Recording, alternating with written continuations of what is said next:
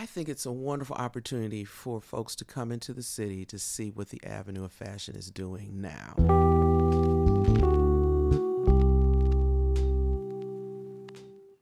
Hi there, my name is Taylor Claybrook. I'm an oral historian for the Detroit Historical Society. My job? I get to talk to people from across Metro Detroit to preserve their stories and experiences. Also, I can share that history with you. Our mission here at the Detroit Historical Society is to tell Detroit stories and why they matter. That is why over the past 2 years, we've been hard at work on The Hustle, Detroit's unsung entrepreneurs. The Hustle is a celebration of the rich tradition of Black entrepreneurship here in Detroit. We're going to talk with community members, funders, and entrepreneurs about the city. We'll look back at the history of Black entrepreneurship in Detroit and explore what is happening today. Where the West Side ends and the Northwest Side begins may depend on who you ask, but there is no question that these neighborhoods are pure Detroit. On this episode, we'll explore Detroit's West Side and Livernois Avenue.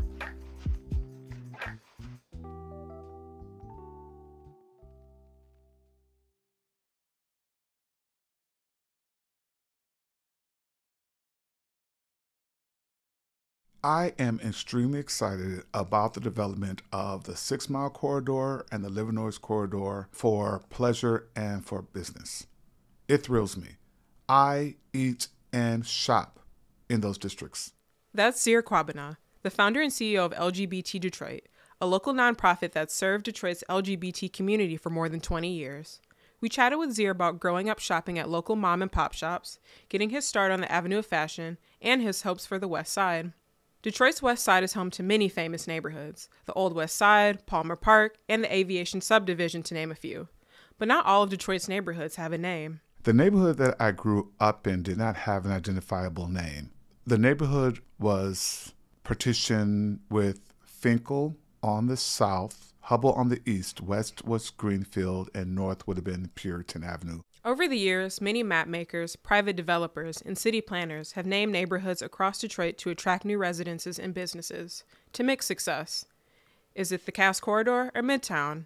Is it New Amsterdam or New Center? What about Core City or West Corktown? Not only are neighborhood names debated, but so too is the West Side itself. Unlike Detroit's East Side, the West Side is often divided into 3 distinct areas: the West Side, Northwest Detroit, and Southwest Detroit. Where each begin and end depends on who you ask. The West Side would make up areas around Northwestern High School. That would be West Grand Boulevard, Grand River, Dexter area. Northwest Side, I believe, would be anything above Finkel Avenue. And Finkel being 5 Mile Road would start the Northwest journey. And again, anchored by Cooley High School, Mumford High School, and Redford High School. But what isn't up for debate is the potential that all of Detroit's West Side has to offer.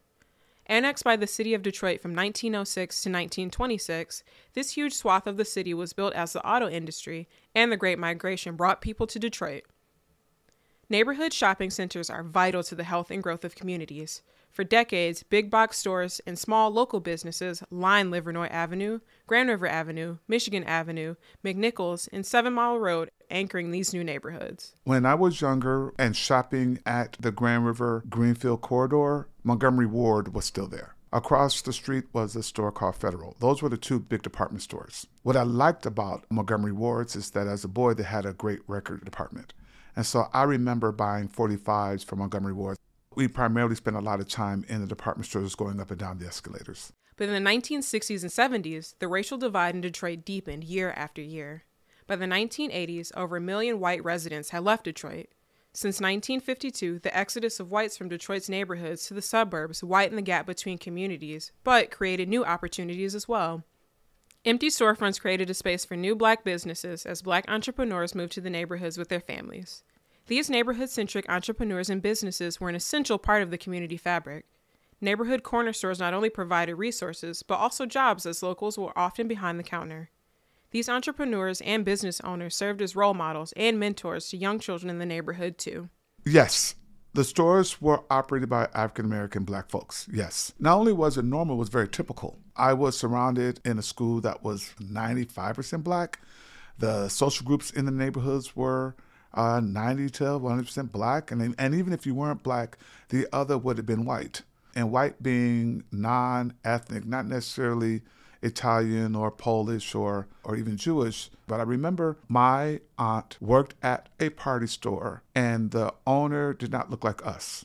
Their skin and their hair complexion was different. That was my first time seeing a different kind of person behind neighborhood mom and pop retail. The people around me were pretty much, black and or looked like me.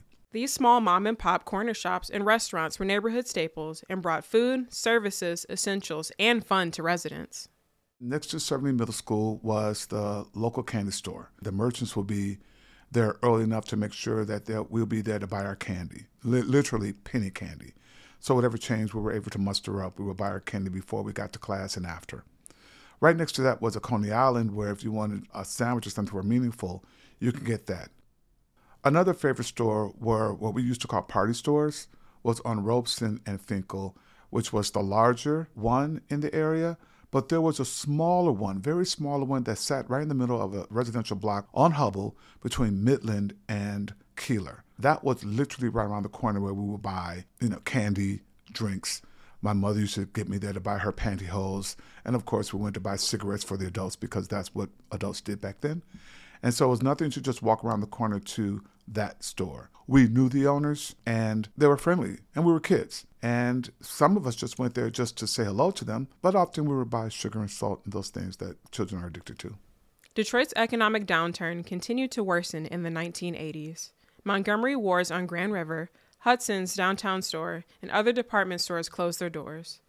Neighborhood corner stores and mom and pop shops followed as increased competition from chain liquor stores priced many out of business. As local shops shuttered, Westside shoppers turned their attention to one of Detroit's most important business districts, the Avenue of Fashion. On Livernois between 7 and 8 Mile Roads, the Avenue of Fashion held on to its culture as many of Detroit's retail stores shuttered. My first major job was there. So when I see the spot, I just have pleasant memories. That was a wonderful opportunity that my former boss gave me as a boy. My first boss was an African-American black gay man who hired other African-American people who served African-American people. That business was called Backroom Designs. David Eric was a fashion designer, and he had shared space in this rental where one business had the front and he had the back. So he named it Back Room. But he created a space where clothes were made by hiring a tailor and a seamstress, and he would have lots of fabric and lots of goods to manipulate, and his clientele would come in the back and would wear custom goods. And his clients were local artists like Millie Scott and Othea Barnes. So I remember meeting divas when I was a kid and seeing all these highfalutin people. And I was a teenage boy. I had like a little desk, and he hired me to draw. I have a skill of illustration. And so he didn't. And so he would have an idea. My job was to draw it, and I did. And that's how he would sell to his clients his ideas. And I was so good that he took my work and he got entered and enrolled into Fashion Institute of Technology in New York City. I was so proud of myself because I helped this adult male, pursue his design dreams. Over the last 30 years, the Avenue of Fashion has grown into an epicenter of diverse culture and Black entrepreneurship. Artists, designers, tailors, and other creatives flock to the Avenue to make their mark on Detroit's fashion scene. From Frederick Paul at Fahrenheit 313, to Algernon Bartel at Times Square Clothing, to Candace Williams at Barks Fifth Avenue. Building up and redeveloping Livernois Avenue and Detroit's other business districts is important for not only the city's economy, but for residents' quality of life. So I'm very happy and pleased to see the development in that corridor. I'm always anxious to see more. And there are other corridors that I see a glimmer of light, which I know at some point that will expand to.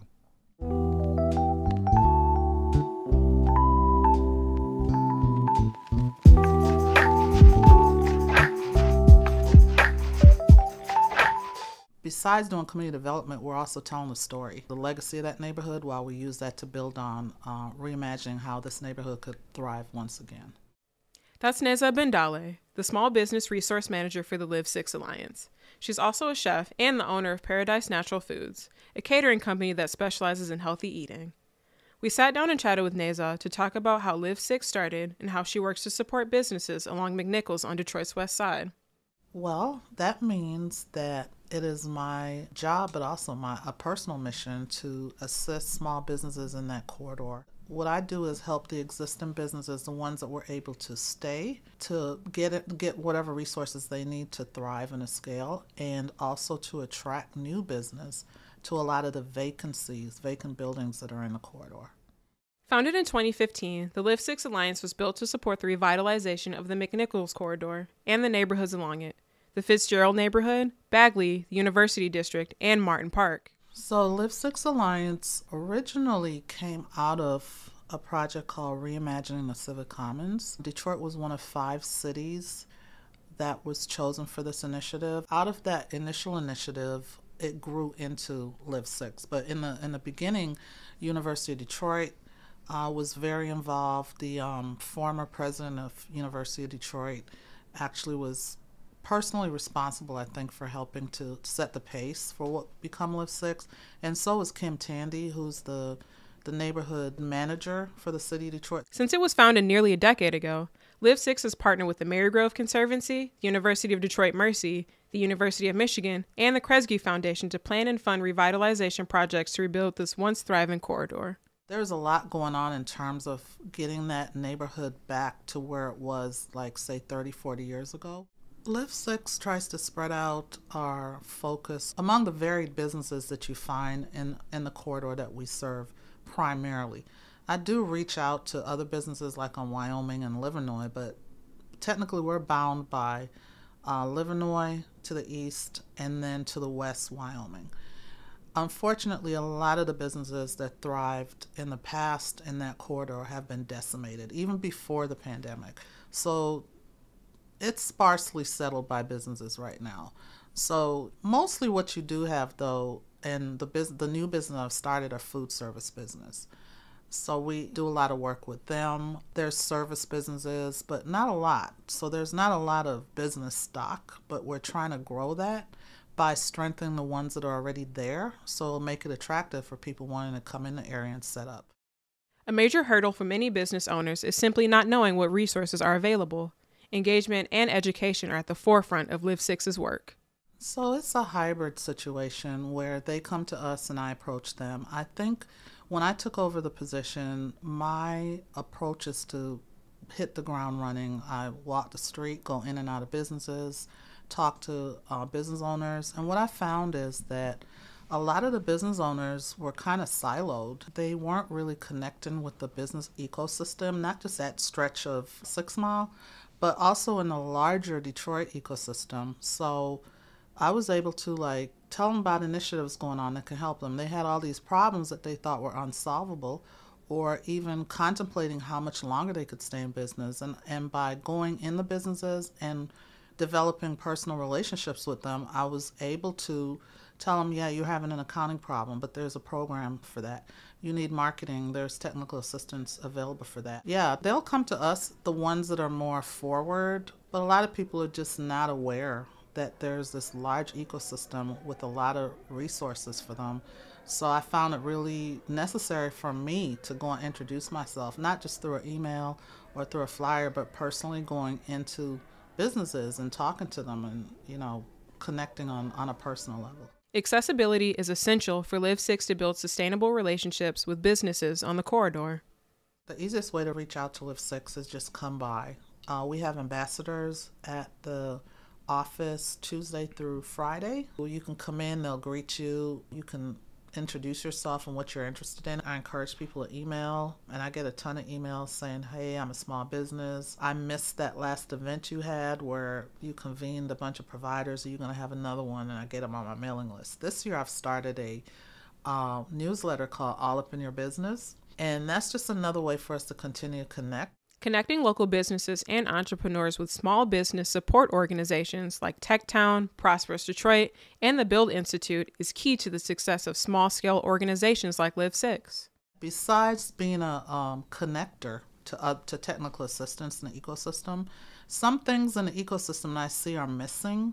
I'll convene and curate an event that will address that. So we do some of that, but we don't really have the bandwidth to be a technical provider as we grow. And the need increases as more and more businesses come into the corridor. I can see us growing that part of the small business resource. So right now it's mostly connecting, but also for those other skill sets that's not being addressed in a meaningful way, I'll convene and put together workshops that business owners can tap into. My job is to figure out through my intake with the business what type of business they are and what their needs are, and then find the best fit to send them to get resources, or curate the resources at our head office and invite them in to talk to all these different service providers that they can then get their particular business addressed that way. Live6 connects with neighborhood residents to fully engage the community and push for the revitalization of the corridor. I still connect with the community because we have to find out from the community that's there, like, what kind of businesses do you want to see? What's lacking? What was here before that's no longer here that you would like to see return? How can we help support your favorite business that's been able to stay? What would you like to see? So that's not just going to the business owners, but also the community. Since 2015, the City of Detroit has invested heavily in the corridor through the Strategic Neighborhood Fund, overhauling the streetscape and raising neighborhood pride. The corridor has grown. We've had streetscape completed, so it looks totally different than it did 3 years ago because it's we have the bike lanes and streets. We have several new developments that have started. Some have been completed. So yeah, you can see the progress, and the neighbors are always like amazed and saying, 5 years ago this didn't look like this. We didn't think this strip would ever come back. And I've lived here for 30 years, and I remember in the 80s, 70s, 60s, what it used to look like when it was a thriving neighborhood. So we're hopefully on our way back to that, and we are attracting developers and trying to curate what that looks like based on what the neighborhood says that they want.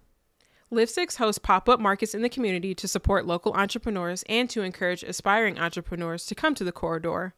Unlike other neighborhood development groups in the city, Live6 lacks a neighborhood business incubator and pop-up space to assist entrepreneurs, but that is about to change.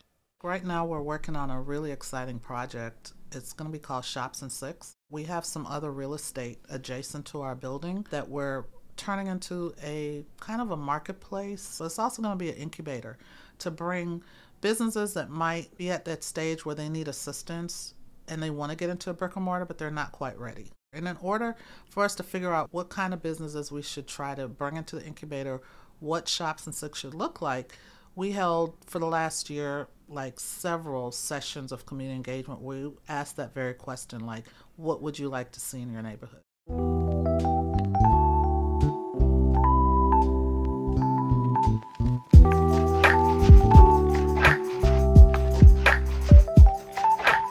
I lived in this neighborhood. I wanted to open a business in the neighborhood, and I wanted to bring a little piece of Pewabic from the east side to the west side. So that is why I opened up Art in Motion. That's artist and ceramist Kay Willingham. For 10 years, she has been the founder and creative power behind Art in Motion, a ceramic studio and art gallery on Detroit's Avenue of Fashion. Kay grew up shopping on the Avenue of Fashion with her mother and watched as the strip weathered Detroit's ups and downs.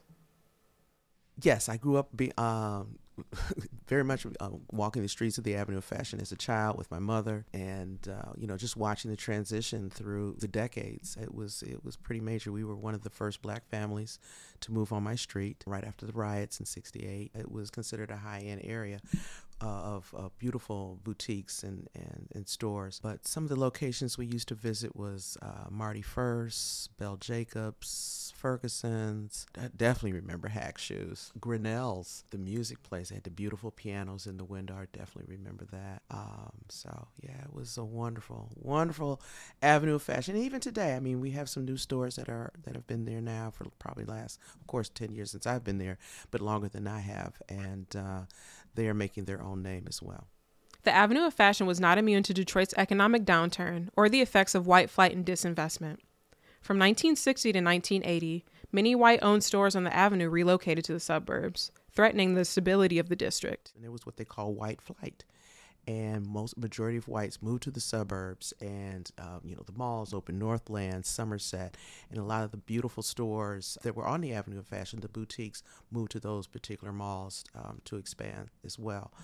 So the neighborhood, like I said, it changed, became primarily black. I would say probably 70-30%. The exodus of white businesses created an opportunity for black entrepreneurs to cultivate the Avenue of Fashion as an epicenter of black creativity and excellence. The transformation didn't happen overnight, and it wasn't easy. But over the last 15 years, the Avenue has attracted new investment from both the city and private funders, breathing fresh life into the Strip. I remember when Mayor Duggan came in and he said there were going to be 14 neighborhoods I want to change and uplift. And the Avenue of Fashion was one of them. And, like I said, there was some opposition in the beginning because they're thinking, okay, who's this white guy coming into the hood and trying to change everything? Well, he has. And, there's still a little bit of backlash, but he's done a beautiful job in changing our neighborhood. I'm hoping and praying we don't go back to what happened 30 years ago where things just kind of died down and we really became the hair capital, which wasn't a bad thing. But then you had all the blight that was still sitting around. But now you're seeing that blight move away, and folks are stepping up and trying to make that area beautiful, make it shoppable, make it walkable, it's a family area. To attract entrepreneurs to the Avenue of Fashion, the Detroit Economic Growth Corporation's Revolve program hosted entrepreneurs in a pop-up space in June of 2013. Pop-ups are an essential testing ground for entrepreneurs. Kay jumped at the opportunity with her then business partner. I went to the meeting, and a gentleman, Michael Forsythe, who was part of Detroit Economic Growth Revolve program, gave us the proposal as what they were planning. They had a $250,000 art grant to revive the Livernois Avenue corridor. And so went to the meeting. They proposed to have a pop-up, and since there were many, I guess in the retail world we call blank doors, closed doors on the avenue, they wanted businesses to open up there. And so they were just really trying to see the interest and of course solicit those who would be a part of it. And they thought they would start out with having pop-ups. So they did a pop-up, and then after that, folks were able to pick up applications, submit their applications, basically business proposals, and there was a community vote. And so with the community vote, they were able to come out, of course, pick the business that they liked and why they wanted that business to be there. And so what we ultimately found out, once we found out that we were part of one of the businesses to open, was that we had the most votes out of, I think they said over 100 plus businesses. And the main reason was because people wanted something to do in the neighborhood. Transitioning from a pop-up to a brick and mortar is a crucial step for entrepreneurs. Support from partner organizations like Techtown Detroit, Prosperous, and later Motor City Match made the difference. So we wrote our business proposal, and we were able to afterwards sit down with several different entities. For someone that did marketing, someone did actually helping us do our displays and logos and branding. And so they were very helpful in even furnishing the place, because most of us as entrepreneurs, we're coming in, we were new. And, you think you have all that education and background, that was just thrown out the window. DGC, Detroit Economic Growth, they had several resources for us to tap into. And Techtown was one of them. And so I think depending on what your actual need was, they sent representative from there. And we were able to basically be interviewed by these folks and say, what are your needs? What do you want? How can we help you? How can we assist you? And so from there, they were able to send out even more people to assist us, depending on what our resources that we needed help with. So yeah, Techtown was very helpful. Detroit needs a wide variety of businesses to support its residents. Entrepreneurs that offer entertainment and fun are just as important as restaurants, clothing stores, garden centers, and service providers. Following a split from her business partner during the months following the pop-up, Kay built Art in Motion into an Avenue of Fashion staple. Being a part of the Avenue is a dream come true for Kay.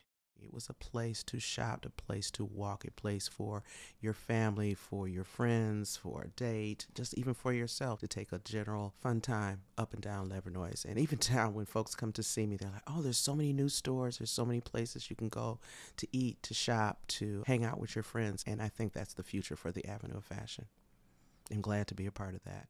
I think it's a wonderful opportunity for folks to come into the city to see what the Avenue of Fashion is doing now, but also to appreciate and understand how the Avenue of Fashion started and its growth through the decades, and to see where like I said, not just where it was, but where it's going. It's wonderful to be known that now it's considered a place for Black entrepreneurs to open and develop. I believe there's 9 neighborhoods that surround the Avenue of Fashion, and it's good to see all of them growing and also supporting the entrepreneurs on the Avenue of Fashion. So I think it's a great place for anybody to open up a business, no matter what it is.